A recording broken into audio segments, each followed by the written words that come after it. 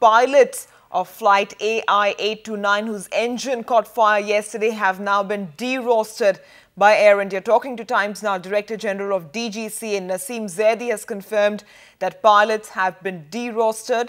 Executive spokesperson of communications for Air India, Jitendra Bhargav, has also told Times Now that the pilots have been made available for the DGCA inquiry. Now, sources have added that pilots have been derostered because the preliminary report suggests lapses on the part of the pilots, which the DGCA now wants to investigate. All right, Kashif Khusru, our correspondent, now joins us live from outside the Mumbai International Airport with more details. Kashif, further steps now being taken by the DGCA pilots having been derostered now. How do they expect now to proceed from here?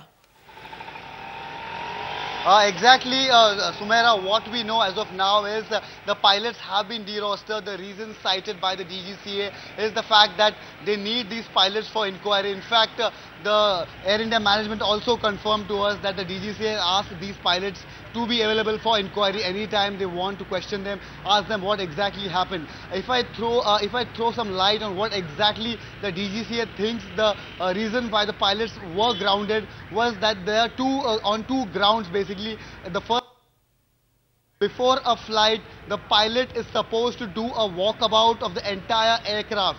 This walkabout is to check, physically check if there is any malfunction, if there is any anomaly in the functioning of the aircraft. If the pilot sees, he reports to the engineer. In this case, if there was a leakage or if there was anything which was prior to the flight, if the pilot did not notice it, that is what the DGCA wants to question. The second point, on the second ground on which why the pilot was grounded by the DGCA is that when the smoke was coming out from the engine, the pilot did not know it. He was alerted by the passengers, the air traffic control and other ground staff. The pilot was alerted. In fact, the pilot on his panel has a smoke detector. Even he did not see that.